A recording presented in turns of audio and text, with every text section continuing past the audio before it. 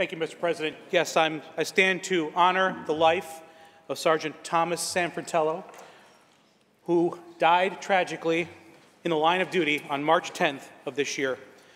Sergeant Sanfratello was a decorated 32-year veteran of the Genesee County Sheriff's Office in my district. Beginning as a dispatcher in February of 1992, he rose through the ranks, becoming a deputy sheriff in 1996 and earning a promotion to sergeant in 2007. For more than 3 decades, he dedicated himself to serving and protecting the people of Genesee County. The excellence and commitment he brought to his work was well known. He was twice honored as Deputy of the Year. He was a devoted father to his 3 children, Ian, Kyla, and Alexis, and loved spending time with his family. He was also a town board member in the town of Alexander. So in his spare time, he still served the people of his town.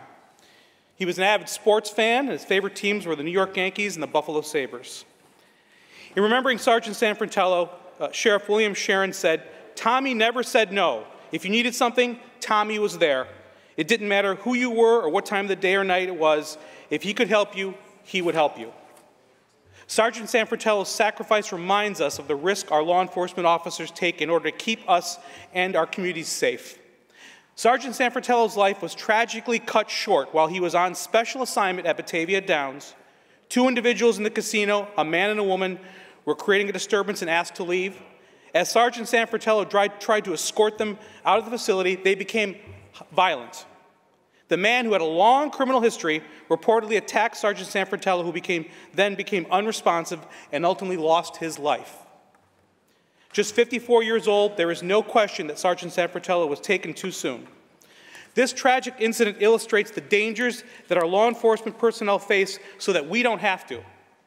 Just 2 weeks after Sergeant Sanfratello, another brave law enforcement officer lost his life in the line of duty. NYPD officer Jonathan Diller died in Queens on March 25th, reportedly from a gunshot from a career criminal he stopped for a traffic violation. And just a few days ago, an investigator with the Chemung County Sheriff's Office was gravely injured by 2 suspects he was attempting to apprehend and remains hospitalized in critical condition.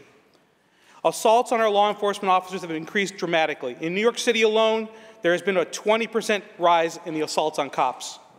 These are dangerous days for New York State and especially for our law enforcement officials. Our members of law enforcement and their families live with the knowledge that when they say goodbye to head to work, it may be the last time.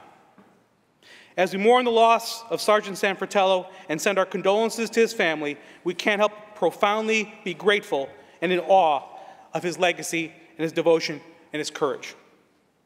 May Sergeant Sanfratello rest in peace, and may God bless and protect his brothers and sisters in law enforcement. Thank you, Mr. President.